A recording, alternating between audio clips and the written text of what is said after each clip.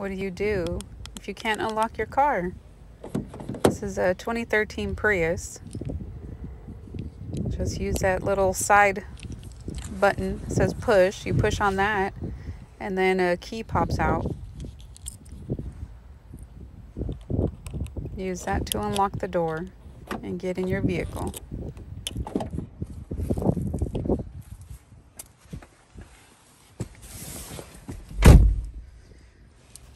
I'm going to attempt to start it, see if it works without the battery. Press on the brake, push the power button. Nope.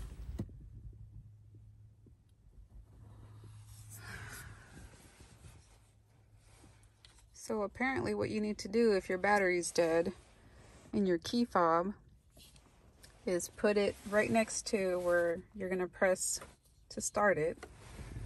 So do your usual, step on the brake, put it close, press start or power. Now it starts normally, so you're not going to be stranded anywhere.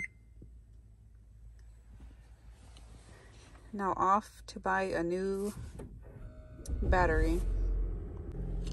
Now as long as you have your little key with you, you can unlock the door even if your battery is not working, and then just do that process.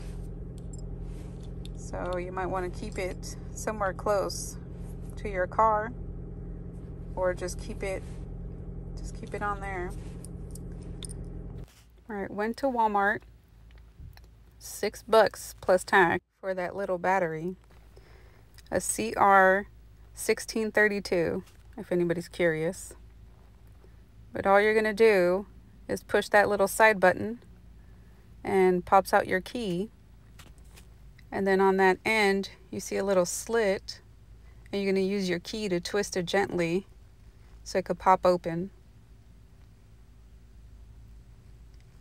You got to be really careful because you don't want to mess anything up, but it's going to be under that little green board. I don't know what it is. And there's a corner where you can use your key to lift it up. It's not really hard. It just comes right out. So I've already taken that battery out, and I'm about to put a new one. It's really easy to do.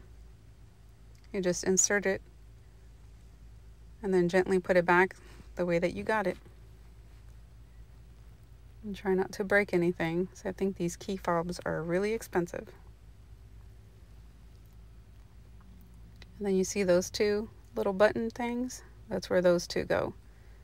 That way you know how to put it back together, but it won't close otherwise. And you can line it up on the side and just push it gently on all sides till you hear those clicks. And then put your key back in and you're ready to go.